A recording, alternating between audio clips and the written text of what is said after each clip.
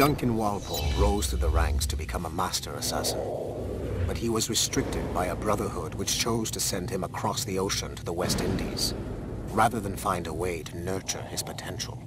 Once there, Duncan attracted the notice of Laureano Torres, former governor of Cuba and Templar Grand Master.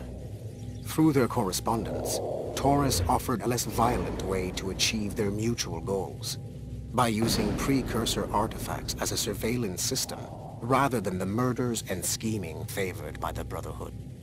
Sadly, Duncan was killed by a pirate before the Templars could help him achieve his potential. Although Duncan's story does not have a happy ending, it clearly demonstrates that the Templars' highest goals of peace and order need not exclude personal success and achievement.